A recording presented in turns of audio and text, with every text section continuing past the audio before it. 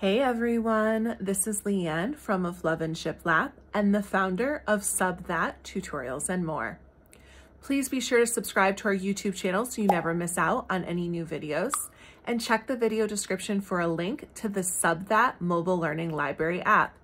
Inside of our app, you can access both free and exclusive tutorials, as well as our various masterclasses for Affinity Designer and more, and exclusive community spaces. In this tutorial, I am going to be showing you how to sublimate a flat double-sided fishing lure. This quick and easy project is great to market all year round, but especially relevant during the spring and summer months and holidays like Father's Day. You will enjoy that this product comes in a lovely little gift box, which makes it easy to pack and go and is also a great item for vendor markets. Let's turn it around. I'll show you the fishing lure and we'll have a look at it, get our measurements, and get started.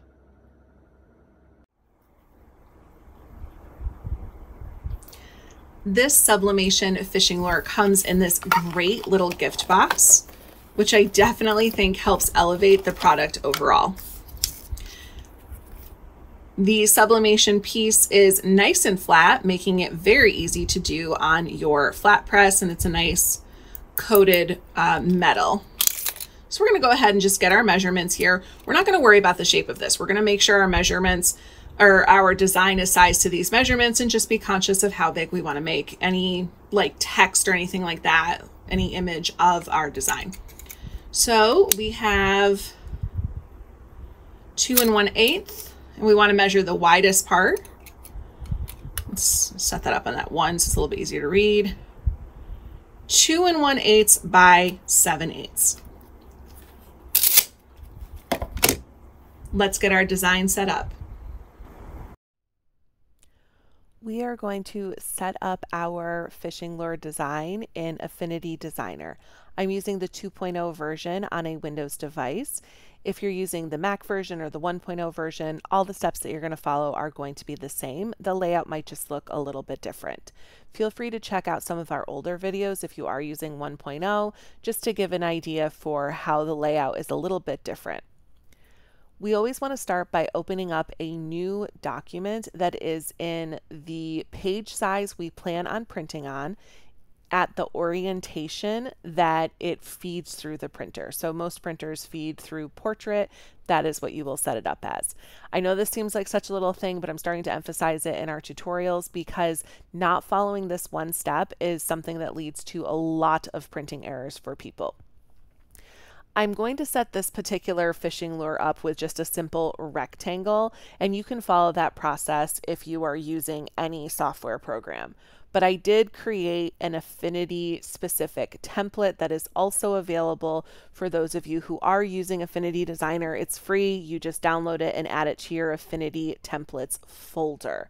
You're still going to want to open up the new document with that's the size of your print page as well. So we'll come to File and then New or New Document. In this case, I'm going to be printing on a letter size page since our fishing lures are pretty small. Our letter size page, 8.5 by 11. Underneath the Layout tab, you can change the document units if you would like. Make sure that Create Artboard is not selected and your DPI should be set to 300. Underneath the Color tab, your color format should be RGB/8. Your color profile, sRGB IEC 61966-2.1. Keep in mind that your color profile on document setup is not the same as your ICC profile for printing. I have videos that talk about these different terms and how they're all related. Be sure to check them out so that you have a clear understanding of this information. If you are using an older version of a Mac, you may benefit from choosing the Adobe RGB 1998. That is the older color profile, and Mac computers specifically are known for having color output issues. I go in depth into how to perfect your colors with if you have a converted sublimation printer in our Mastering Sublimation Color video series. Be sure to check that out inside of the Sublimate mobile learning library app. Once you have everything all set, we're going to click Create. Now, if you wanted to be using the template, you would come to File, and then New, and then your Template section. You need to save all of your templates in a central location on your File Explorer. I personally save all of mine on OneDrive in a file that's called Affinity Templates. Yours will be named whatever you name it. You just add that folder by clicking on the little Add Folder icon. And then anytime you download a template, such as if you choose any of these ones that are on my website for free, you will then download them, unzip them, and save them into this folder. And that way, when you open it up, everything you've saved in there is there.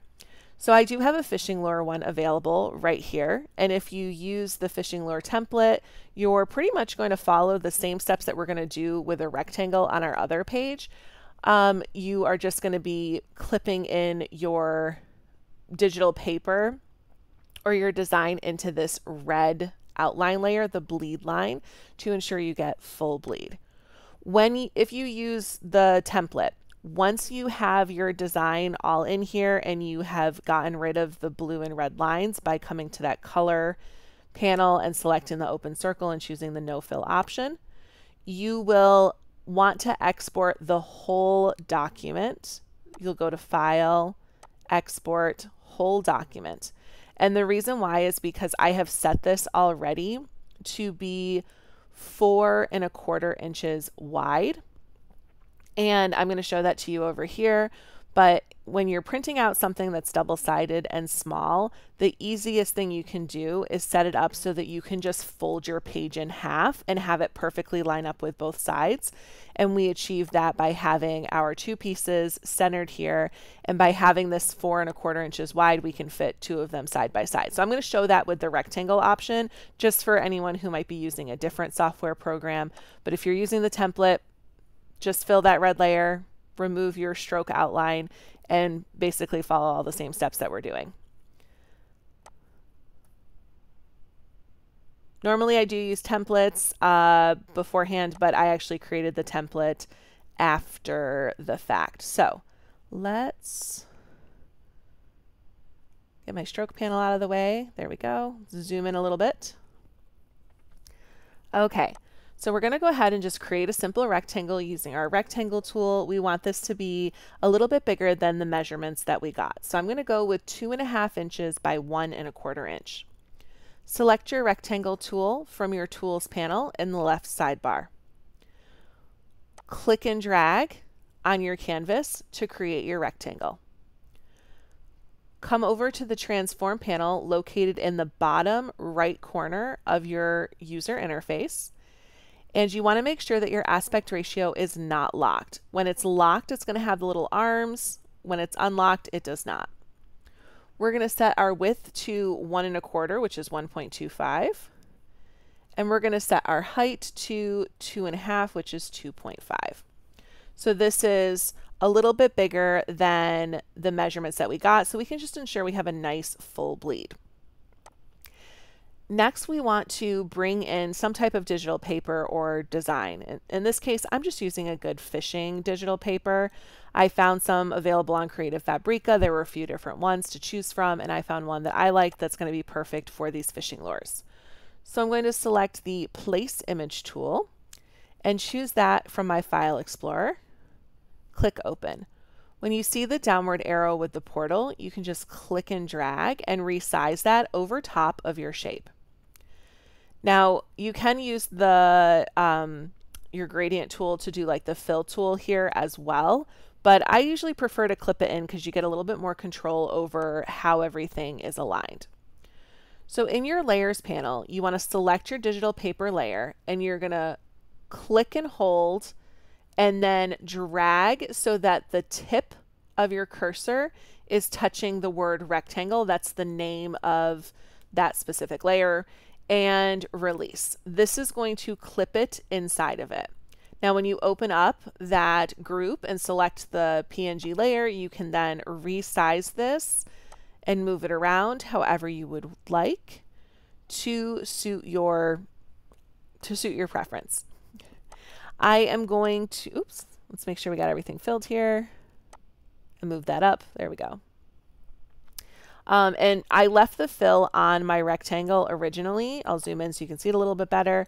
That way, if I wasn't completely filled inside of there, I would be able to see it. See, it's sort of like that gray right there. Because we're adding the digital paper, it doesn't really matter if you have the fill. Normally, I would also tell you to get rid of the outside stroke before printing. Because this is an oversized design, it's not totally necessary, but it is good practice to always do that. So come over to your color panel, select the filled or the open circle, sorry, and make sure it's on top, and then select that fill none, the little circle with the red line, and that will get rid of that little black line that you probably couldn't even see. Now I am going to add some names to this. So I'm going to select my artistic text tool, and I'm just going to do click and drag to start my box. I want this to be vertical text, so I'm going to do each letter on its own line. We've got Kenda. And let's see. I am going to choose this font called Ambig Wild. I think my letters are a little far apart, but first I want to make them white or something so I can see it better. Okay. So I've come to my color panel, select the filled circle. I've set that to white. I am now going to select the stroke circle, and I want to add a little bit of a stroke. My stroke panel is all out of place here. Let's put my stroke panel where it belongs. So I'm going to click on that stroke panel, and I'm going to add a little bit of width to that so it gives it a nice little outline. I also want to come down to where it says align, and currently it's selected to align stroke to center. I'm going to do a line stroke to outside just so it doesn't overpower my letters. And then I can add a little bit more on there how I would like. In terms of the color, you could leave it black. You could also choose to do it brown or some other color that is part of the background. That's a great way to help things blend in a little bit better with this kind of project. So if you want to do something from the background, you can just use your dropper. I also think that this would look better if I did a white stroke and black text, so we can just swap those by choosing this swap option right up here, the little double-sided arrow. All right, so I'm a little bit happier with that. I'm going to increase that stroke just a little bit more. And I want to move my letters closer together. So because each of these is a new line, we're going to come to the paragraph tab. And where it says leading, we can adjust that. So let's try 18. Yeah, 18 might work. And then I'll just resize that a little bit. And I'm going to center it on the whole fishing lure. Now I want to be mindful that I don't make this too big. I currently have it at 1.16. Yeah, 1.5 was roughly what I was going for. I can select that height and adjust it down if I want to. That way it'll be nice. And then we'll just go ahead and center it. I am going to thicken up my stroke just a little bit more. There we go. Okay. So because our text layer is on top, we can actually just click and drag across both of these and then come to our alignment tools, or if you see this little bar graph option, that's like the whole panel. Select align center based on, well, that's fine, based on selection bounds, and align middle based on selection bounds, and click apply. So now we have our first little fishing lure set done. We can actually group this together. So right click with both those layers selected and group. And then I'm going to right click again and duplicate because I'm doing a double-sided option. And now I want to create just a boundary box. So I'm going to come select my rectangle tool. I'm going to start at that top corner and I'm just going to stretch it across. Now I want this to be halfway across my page so that it'll be easy to do. We're doing 2 fishing lures. So I can do the 2 separate fishing lures and be able to fold the paper in half. You'll see what I'm talking about when we print it, but for now, trust the process. So with this rectangle, we are going to come down here to our transform panel. It doesn't really matter what the height is, but the width for sure, we want to do 4.25. And good. Okay. Now this should be lined up right in the middle of our page. There we go. So we've got it right on those top and side edges.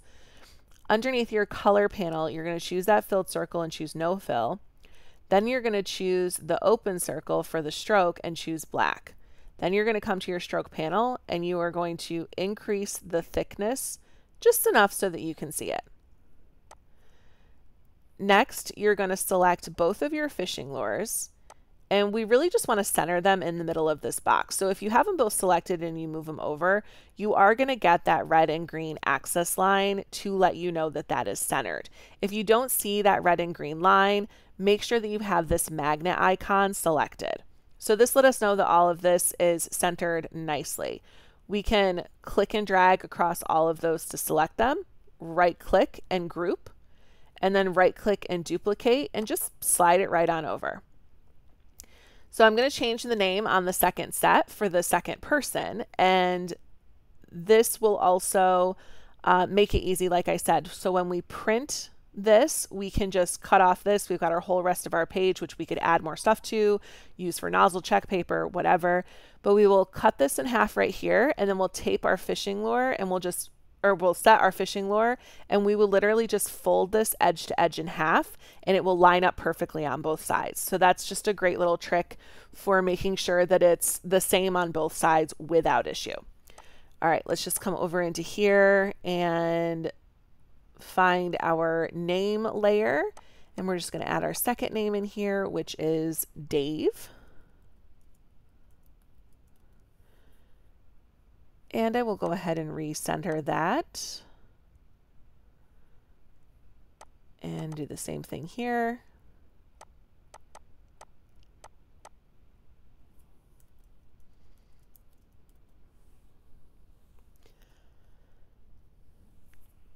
And I feel like Dave's name could be made a little bit bigger. If it feels like your letters are off, you can also choose to, oops, not that one. You can choose to align center for your text right here with your text alignment options. I'm going to do that for both of those. Just select all of the letters, and we'll leave the names the same size. That way, you know, they look the same size. All right, so once we're all centered, we are ready to print. So I mentioned earlier that if you use the template, you will export the template as the whole document. And what that's going to do is it's going to give you this whole space right here, and you'll just tile them right next to each other and send it off to print. So just a little bit different there. Make sure that you export as a PNG when you do that. We're going to then come to File, Print. Select our printer from the drop-down. I'm using my Epson SureColor F570 Pro sublimation printer. This printer is amazing. We've been using it for just over a year now. If you haven't seen our review video where we talked all about the printer and haven't really been following along, I'm here to tell you that this printer is a game changer. Hands down the best printer on the market, the best bang for the buck. If it is within your budget, I highly recommend taking the splurge. It's flawless. I never have had a single issue with it. I mean, it does all of its own maintenance. Like, it's the most stress-free printer for sublimation on the market. All right, so once you have selected your printer, you're then going to select properties. This is where you'll set your page size or any other settings that need to be established. If you're using a converted sublimation printer, that may mean doing certain color correction settings. You should always save those settings as a preset if you're using a converted printer.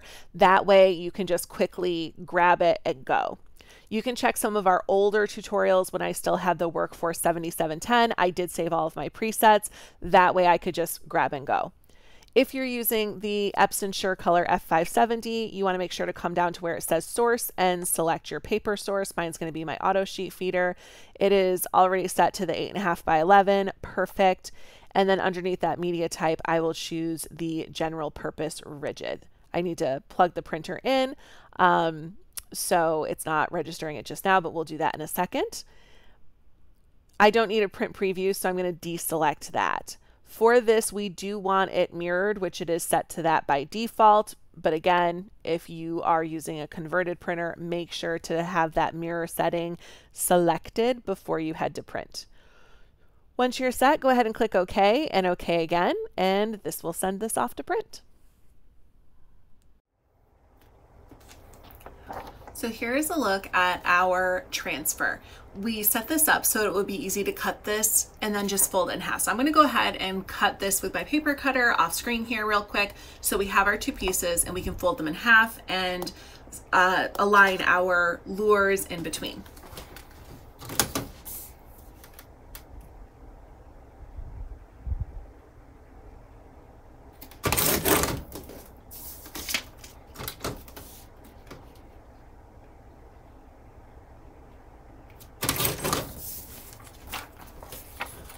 So once you have both of those cut, all you really have to do is fold it in half because we've aligned it a certain way that they should line up. Make sure that, you know, your paper edges are perfect. And then of course, fold it up to the light to verify.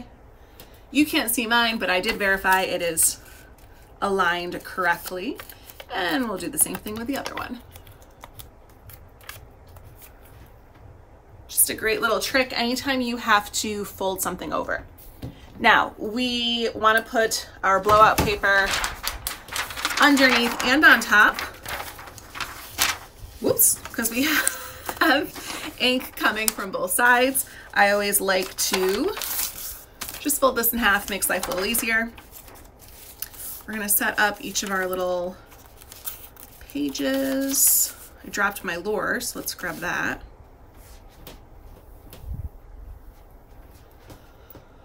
All right, so we're gonna line both of them up, nice and centered, how we want them. Good. And good. Also double check to make sure you're putting the names in the right direction.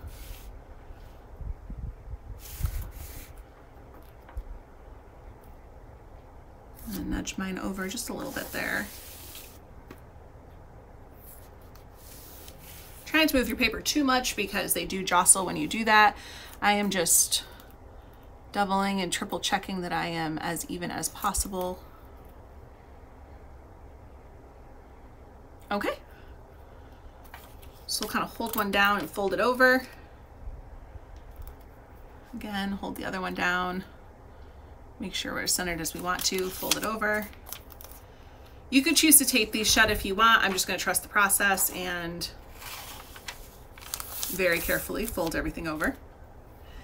And once you have all of your stuff sandwiched together, we're going to go ahead and slide it on back 380 degrees with firm pressure for 60 seconds. We probably could up our pressure a little bit, but we're going to let it go for right now. With something like this, you can always check it, and if you need to up the pressure and do a little bit longer, that's always a possibility. I am going to grab my heat gloves though, because these are probably going to be hot when they come out.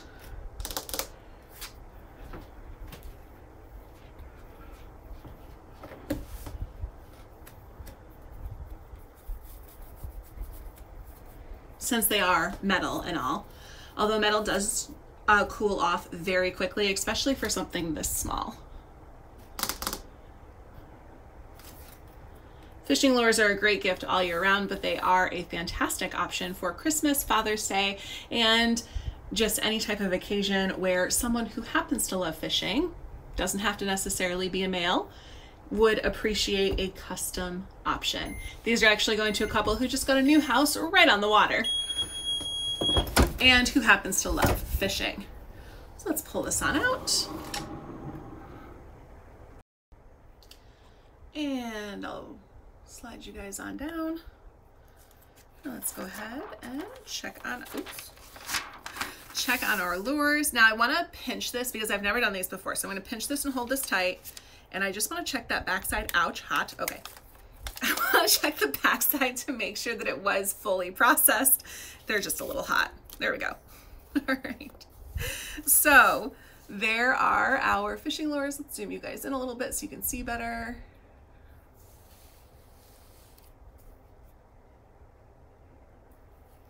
All right. Our two sides. They came out beautiful. I know that the people who are going to get these are going to be thrilled. So once these cool off, we just go ahead and attach the hook if you want to take any kind of photos. But since this did come in a gift box, we can actually just put these right in our gift box and they are ready to go. If you are a subscriber to the Sub That Learning Library app, be sure to check out the marketing guide on fishing lures. It'll give you some ideas of how to price them, how to market them, aesthetics that are popular, and other products that may be of interest to a customer who would purchase these. Other than that, don't forget to subscribe to our YouTube channel, download our mobile app, and thank you so much for joining us.